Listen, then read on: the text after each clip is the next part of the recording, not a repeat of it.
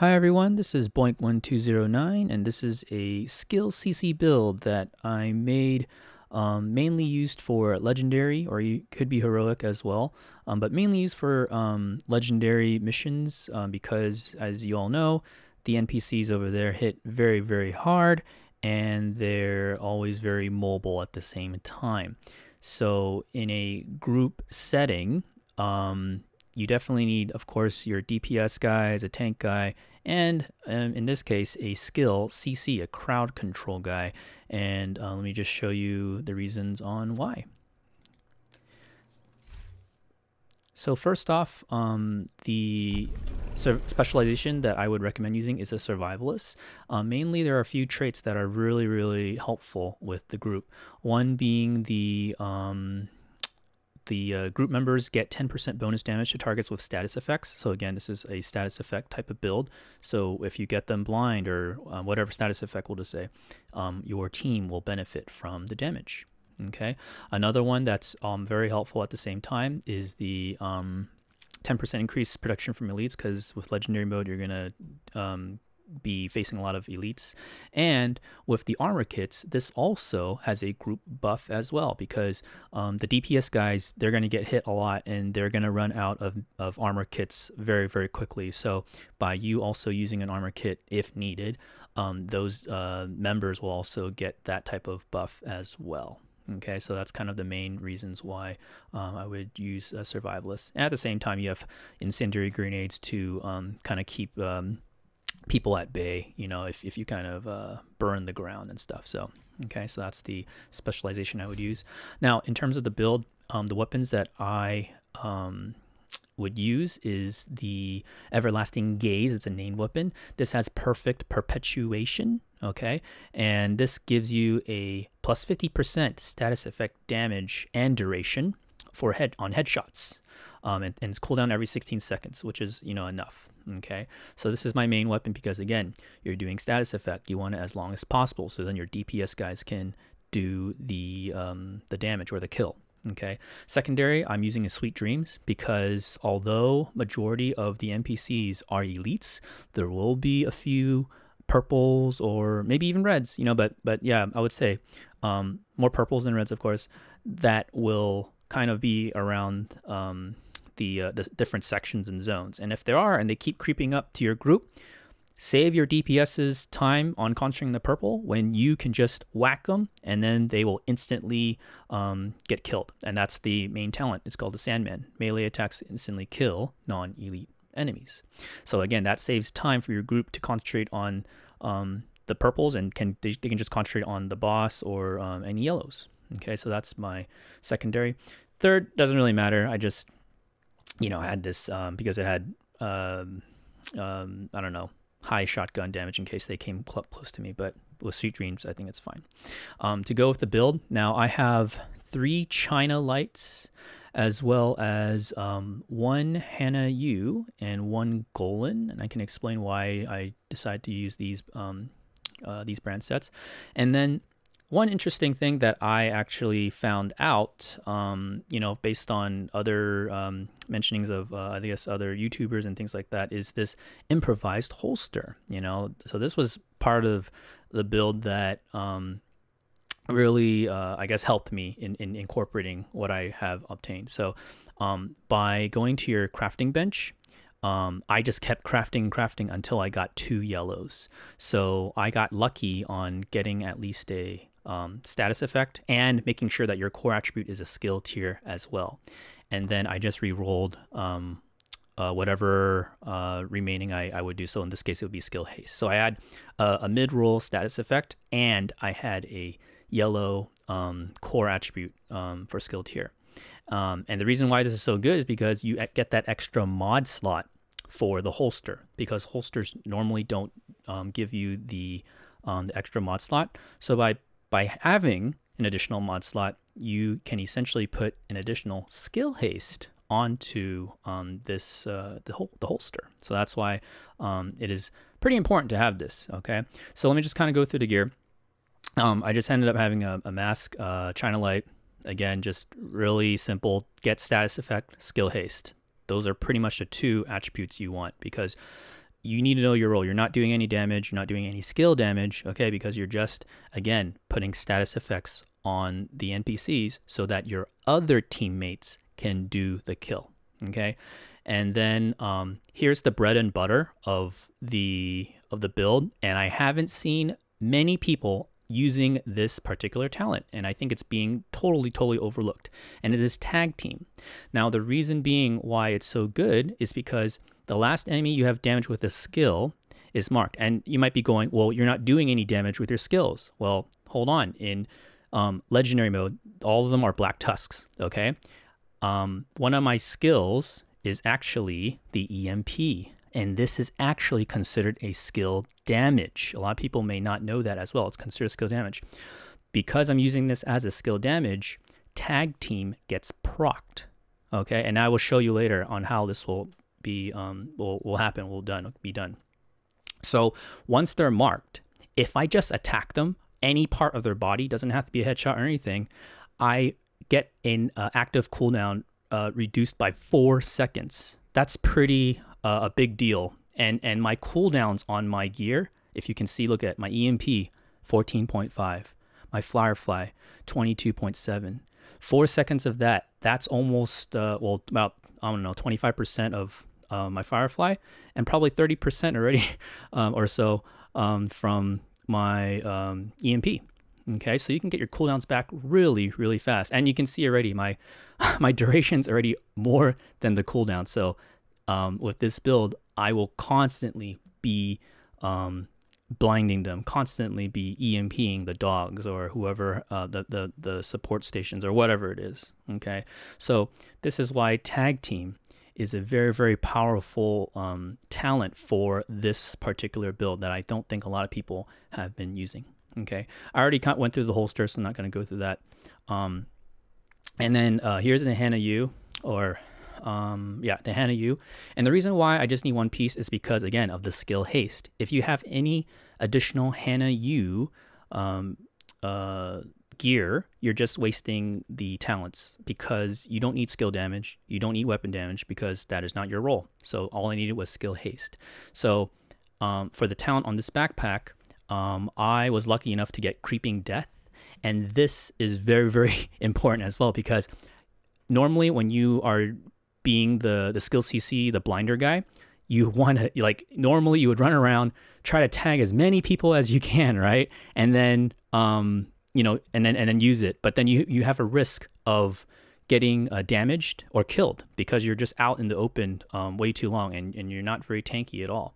But by having Creeping Death, if they're usually kind of grouped together, and normally in Legendary they usually are, they group up pretty quite a lot, you just put on one guy, and then that whole group essentially gets the blind. So it saves you a lot of time, and it saves you, it's more safe too. Okay, so this is why Creeping Death is very powerful with this build at the same time. Another brand set that I wanted to incorporate was the Golan gear, or the Golan gear. Normally, with the Golan gear, the core attribute is automatically a blue, okay, and you don't really want that, because you want to try to get the 6 or the tier 6 of the skills, right? So I was very lucky that my sub attributes had a yellow, like status effects specifically. Okay, the second attribute, hazard protection, is actually a little better than all the other ones, because I didn't want a red. Okay, I didn't want any of the health or armor regen or something. So hazard protection is actually pretty decent, given the fact with RNG and everything. Okay.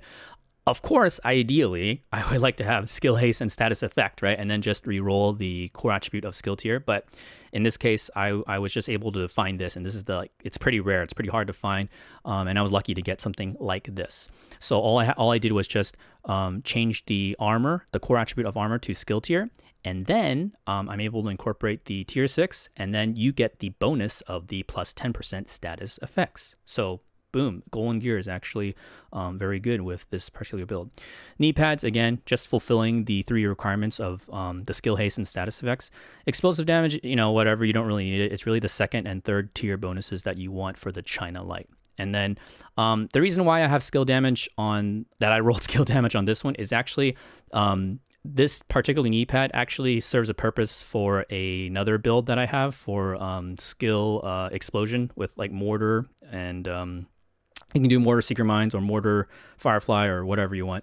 But this was really for this knee pad was actually incorporated for this, and I couldn't find any other better knee pads, so I just did this. Otherwise, ideally, I would like to have status effects and skill haste as well. Okay, so again, the two skills that I am using are the EMP and the Firefly. So EMP, again, this is again very specifically for the legendary like Black Tusk, because you're going to face a lot of dogs. You're going to face a lot of heavies that have those hive backpacks. You're going to face a lot of lieutenants with their support station gear, and then the meds. The what do you call it? The doctors or whatever you call them, right? They have their drones, flying around, and then the snipers, they also have their drones too, trying to seek you guys out, right? So with this EMP, it can do tons of disruption from using their skills if you can get them on time before they deploy it. Okay, Firefly, very straightforward. You're just blinding them. Because you are blinding them, they are pretty much just walking around aimlessly, not doing anything to you, and the DPS guys can shoot them. However, if you do blind a heavy, okay, they will basically randomly shoot at the area where I guess you blinded them or something like that, or maybe they just randomly shoot. Okay, so they're still shooting at you. So that's I guess the exception, on the safety of using the Firefly. Okay, so again, this is just the current build that I have. Okay, and then now I'm going to move on to the shooting range. Okay, just to have you test out what it looks like, and just noting that this is heroic shooting range. Okay, and then I'm just going to make this into hard, just to give you an idea. Very hard, I mean. Okay, so here we go. So this is how the build's used. I'm going to incorporate all the talents, the buffs and everything. So here's my Wicked. I'm just going to blind one guy. Whoops, I didn't mean to do. I just literally just put it. So you see how I just got everyone, right? Then I use my EMP. Now you see there should be a skull somewhere. Where is it? There it is. There's a skull. You see that skull? That skull is the tag team. So I need to find the guy who has that. So I think it's the band back. There. Did you see my cooldown just immediately reset? I'll do it again. Okay. So again, let me proc Wicked one more time. So here we go. Just get one guy, and then boom, I got all groups, and then I EMP. Okay. And then where's the tag team guy? There it is. Okay. So I think he's in the back again. Oh, there we go. Did you see my cooldown? Okay, you can always rewind back and forward. But you see, my cooldown's back, and they're still blinded, right? They're still blinded. If you blind them now, it's a waste. So you got to make sure the duration of the blind is done. So let me do it again. So here we go. I'm not even moving my cursor, okay? There. And then boom. See, it automatically procs it, right? Because of Wicked. And Wicked has a 20-second cooldown. So you have to make sure that when you use Wicked, you have to understand, what is your cooldown on your own Firefly at the same time. So my cooldown on my Firefly is 22 seconds, but look at the blind duration. It's at 23.7 seconds, meaning it's more than Wicked. Wicked is 20 seconds. So that means my Wicked will always be procced based on the duration of the blind. Okay, so here we go. Let me do it again. So I'm not moving my cursor, okay? I'm just aiming at one guy. Oops, hold on, let me aim, make sure, there we go. Okay, there. I put it out, boom, automatically gets everyone, and then EMP immediately, okay? And then once I EMP, I find the guy with the skull. So it looks like the skull's in the back right here. I think it's this guy. And look at that. My cooldowns just came back 4 seconds. Okay. Boom. And they're still blinded. I do it again. Boom. Look at that. Constant blind. Boom. And then EMP. Do it again. Look at that. And then looks like the guy's the guy right there. So look at the cooldowns. Boom. Got it back. And look at that, they're still blinded, and I'm my blind ready to go. So in case like you missed a blind or the Wicked didn't proc for someone, if there's some random rusher, then I can immediately blind them. So then there's constant blind, constant, in a sense, protection for my group to just down anyone, okay? Now here's another big kicker. I didn't even use my perfect perpetuation yet. So let's do that. So let me proc that. So I'm gonna headshot. And look at, you see the perfect perpetuation icon, right? That means it gives me an additional status effect by 50%. So here we go. I'm going to do that again. Boom. And look at the cooldown on this, okay? Look at how long it's going to take for the blind. And then I proc the tag team again. So let me see, where is it at? I think it's this guy. Yep, there we go. And then the cooldowns. And then look at, they're still blinded. Look at how long I have to wait. Look at how long I have to wait for the blind to be done before I can use mine. Look at how long I'm waiting. And then here we go. Do it again. Boom. Blind again. And then there we go. And then I just use it again. Boom. With the EMP. And then you got to find the guy with the skull. Make sure you tag him if you can. Okay. Even if you don't find, you can't like let's say the guy that's tagged is running around and you have no line of sight. It's okay. That skull will be there forever. Okay. So he might come back, and then eventually when he does come back, use it again. Okay. So here we go. Blind again. Whoops, I missed that. My bad. That was a messed up blind. Let me do it again. Here we go. Boom. One blind. EMP. Find the guy with the skull. Okay, where is he at? Oh, right there. Try to headshot if possible. Then you get perpetuation at the same time. And then there we go. Look at how long it's lasting for right now. And then, yep. Yeah. So in any case, I think you've seen enough examples of that. So you can see that the beauty and the how powerful, you know, this particular build can be. I know other people have different iterations, but again, I haven't seen anyone incorporate tag team with this particular build, and you just saw how powerful it can be. Now, another big note. Come around, I think, next week or two, when they implement TU 8.5 or 9, something like that. If you go to their forums and look at the updates that they're planning to do, they are actually reworking Tag Team and Wicked. So Tag Team, I believe what I read, okay, and please correct me if I'm wrong on comments or whatever, but instead of 4 seconds, it's actually going to be 6 seconds. So you think my build is buff right now? It's going to be even more buff for the next update. So I would say this particular build I'm making is really in preparation for the next update, for this to be even more buff. Creeping Death is also getting a buff. So instead of 5 meters, I believe it's going to be 8 meters or so. So holy crap. I mean, that just, you know, gives you a even more better reason to you know, find Creeping Death, find Tag Team. Again, these are very, very overlooked talents that people are just not using. Okay. And then, yeah, so I mean, again, this is just pretty much the build. If you guys have questions on it, or where to find them, or, you know, where to refine whatever attribute or change whatever attribute, just, yeah, comment on the video, or you can feel free to go to my Discord and ask more about the build. Okay, so in that case, this is my skill CC crowd control status effect build. Again, this is mainly used for legendary missions and understanding your role as the status CC, so then your group members can, or the DPS guys can, you know, do damage on. Okay, but in any case, I am Boink1209. I'm part of the Ninja Bots clan, and hopefully we'll be able to see you either on the next stream or next video. So until then, till next time.